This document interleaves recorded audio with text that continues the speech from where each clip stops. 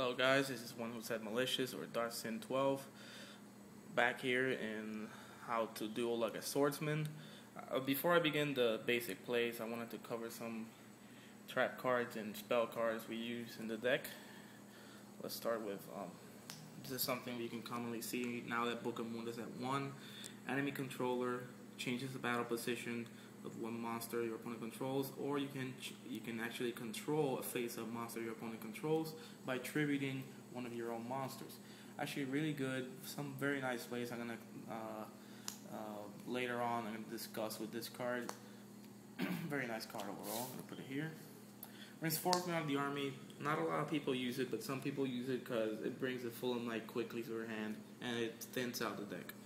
This is basically an extra Fulham Knight or an extra Bashul, because it counts with both of them. But other than that, you have no other targets in the deck for this card, so it all depends. It's actually personal preference. Book of Moon, really important card in the deck. It's very vital to the activation of Fulham Knight's effect.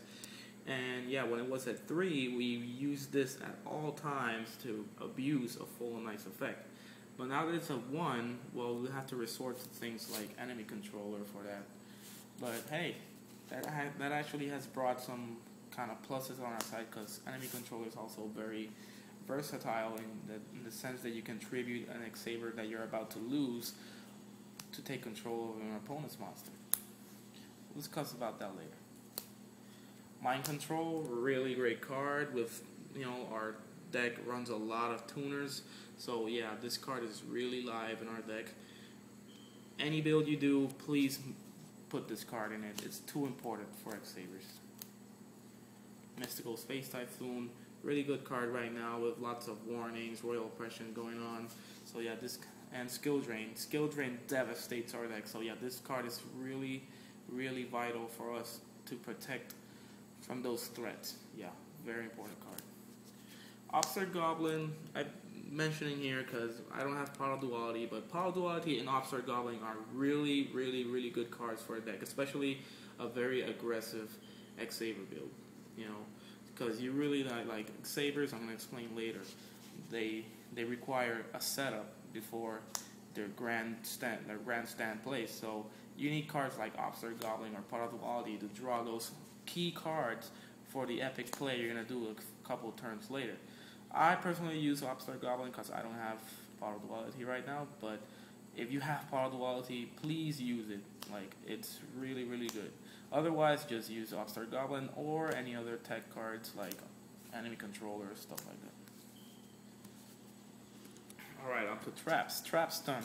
This was actually one of the most common plays back when Cold Wave was active. It's still common, really good still. It's basically, this is what makes X-Saber Hume so powerful, because you stun the traps, literally, then you come in with Hume and you destroy those traps that cannot activate for the turn. The backdrop with Trap Stun is that it cannot allow you to use cards like Godam's Emergency Call at the same turn. So basically your swarm is kind of limited. But I'll go over another card that might actually help you in that situation. Next up, we got Godam's Emergency Call. This is basically our Call of the Haunted. It's a very, very important card of the deck. You cannot run an X-Saber build without it. It's too important. It's part of our of our attack formation. So yeah, you really need this card. I personally run 3 because it's a very aggressive X-Saber build, but some more control-based builds run 2, maybe 1. But it's still a very important card, especially even against Mirror Match. You can steal literally 2 X-Saber monsters from his graveyard with this card, as long as an X-Saber card is face up on the field, counting both sides, your side and your opponent's side. So yeah, this card is really, really good. Compulsory Evacuation Device. Some tech stuff, some decks run it, some decks don't. But it's a really good card. Helps save your fall trolls from imminent destruction, like from bottomless, or bounces back those annoying synchros like Stardust that might get in the way from your Hume plays. It's a really great card overall. I suggest you run 1 or 2. I personally run 1 because I'm still thinking I should substitute it for Reinforced Truth for something else like Royal Oppression, but it's a really great card overall. I really suggest you run it. Torrential Tribute, very powerful card.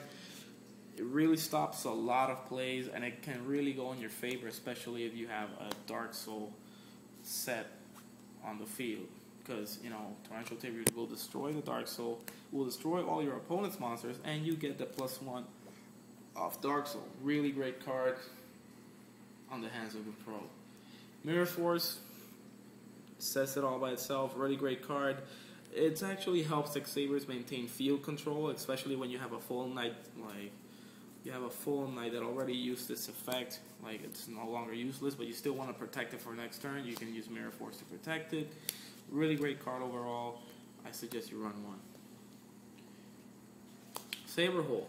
I don't have Solemn Warning right here right now, but it's being lent by a friend of mine, so I wanted to bring this little guy in. Saber Hole is actually much more trickier to use than Solemn Warning. Solemn Warning is, I highly recommend you, if you have Solemn Warning, play Solemn Warning in this deck. Otherwise, you can use this card here. Now the thing is that this card is very tricky to use because it's it requires a lot of skill, it requires a lot of prediction, it requires a lot of judgment. And especially when you're going to put a card like Ember's Blade face up on the field. But usually, you got to be very careful with this. A lot of pro players can actually read this card before you can even play it. So you got to be very careful with this. But still, when you can get it off successfully to negate a Stardust or to negate a Trishula, it does wonders because it's basically a Solemn Warning for free. However, I want to make it very clear, Saber Hole doesn't negate special summons that come from card effects. For example, Monster Reborn or Call of the Haunted. It can only negate, inherent special summons. In other words, special summons that come from the hand or from the extra deck. Other than that, it cannot negate that. So that's why I prefer Solemn Warning. But still, if you want to run Saber Hole and Solemn Warning, you can do it. I highly recommend it. It's really good. You won't regret it. Finally, 7 Tools of the Bandit. Amazing card right now. I really prefer it over Trap Stun because it allows me to play God of Emergency Call on the same turn that I activate 7 Tools. Plus, usually your opponents will only have one answer to your Swarm. So basically, 1/7 Tools gets the job done. In any case, you can use Solemn Judgment, which you should run in this deck anyways. So yeah, just 7 Tools, whatever answer they got for just 1,000 life points, and keep going, keep doing your game, and win. Basically, that's it. Alright, I actually ran out of time out of this, so I'm going to leave the basic plays video for the next chapter. So yeah, this has been Traps and Spells with Playing Like a Swordsman. Later, guys.